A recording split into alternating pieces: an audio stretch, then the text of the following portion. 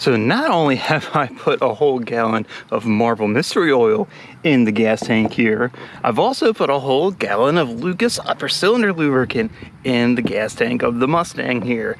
And well, all is good. Mustang's running fantastic. So a few suggestions have come through the Lucas video, and a lot of people suggest it. Not only do I put other things in here like seafoam, berrymans, and all these other crazy things, a lot of people suggested that I put diesel in the gas tank. And I'm like, wow, why would I want to put diesel? The car runs on gasoline. So I thought, you know what? Let's go ahead and try it. Let's go and put diesel in the gas tank here and see what happens. So that's exactly what I'm doing in this video. So in this video, I'm going to go ahead, put diesel in the gas tank of my Mustang, and we're going to see what happens.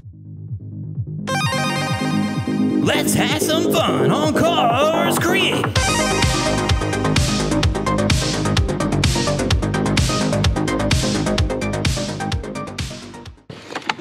Starting it up.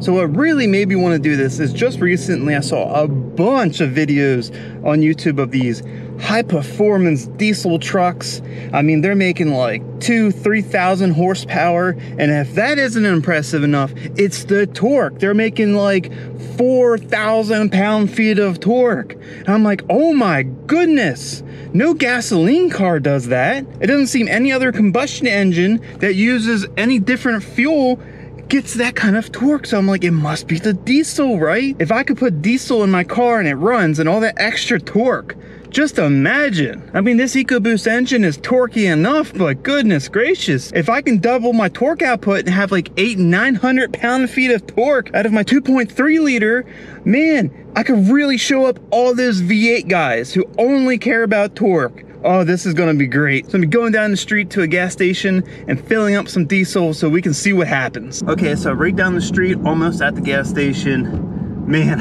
I'm kind of excited, also a little bit worried. Who knows what's gonna happen? For me, I think I'm more or less worried about something happening to the engine due to all that extra torque. I don't know how much these can take. You know, some people say these EcoBoost engines take 400–500 horsepower, but no one says torque. I mean, what if it's 400 horsepower and 800 torque, or 500 horsepower and 1500 torque? I don't know, they never say, so I guess we're gonna have to find out. But I tell you, as it is, the car is running so great right now after all of that Lucas, all of that Marvel's Mystery Oil. It is running fantastic. You know, just the other day I had this older guy pull up next to me at a red light in his, I don't know, I guess it was like a early 70s Chevelle SS. It said 396 on the side. It sounded pretty good, but I tell you what, once that light turned green, he had no chance. I had to lay the smack down on him with the EcoBoost. But he was cool about it though. By the time we got to the next light, you know, he gave the thumbs up. He's like, what is in that thing? I said, it's an EcoBoost. He said, wow, they're getting pretty quick. I should have had the nitrous engaged. I'm like, shoulda, coulda, woulda. Now hopefully if all goes well, once I get this diesel in the tank, he's gonna need a little bit more nitrous if he runs into me again, you know what I'm saying? He's on to put diesel on his Chevelle. All right, we're pulling into the gas station right now. Let's see, we got an open pump. Sure do. What's the price of diesel today? Credit 407. Okay, it's not too bad. Now for some good performance fuel, right? Yeah, I think nitromethane's a lot more per gallon. Let's go ahead and do this.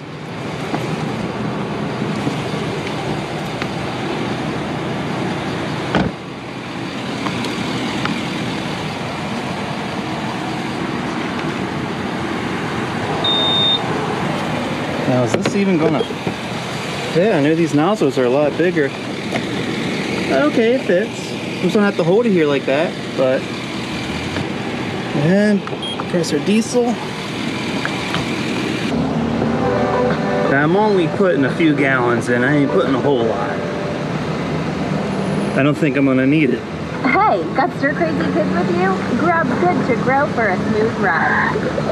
With hundreds of characters and a spell-proof spout, we're sure to entertain and make your trip better. Find Good to Grow inside, near the cooler door.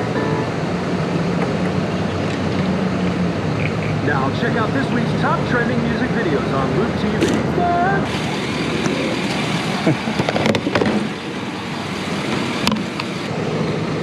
Nope. All right, so now we got diesel in the tank. People were giving me some funny looks. I don't know why.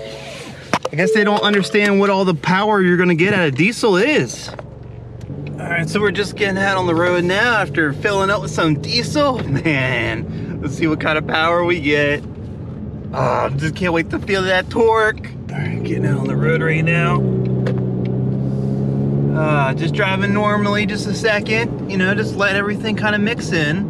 Running pretty good. Oh, wow. Now I need to feel that torque. I want to punch it and see what happens.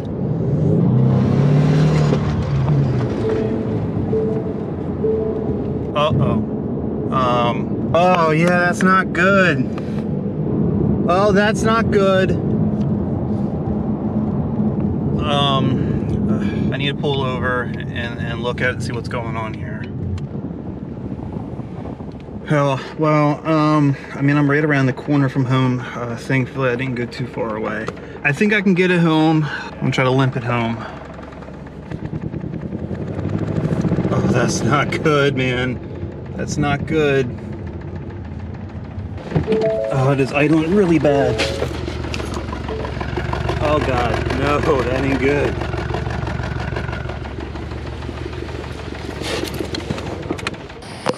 Oh, that exhaust sounded really bad. Oh, wow. Oh man, that's not good at all. I think I need to, oh my God, no. No, no, no, no, no. Oh, is that oil? Oh no. Oh my God, it's everywhere. I heard a knock, but I didn't think something was really that wrong. God, I guess it didn't handle the torque after all. I mean, built Ford tough, I really thought it would handle it. I don't think it's good no more. I think that's the last time I run diesel in this car. Oh my God. I'm not sure what to do now. I don't know what to do next.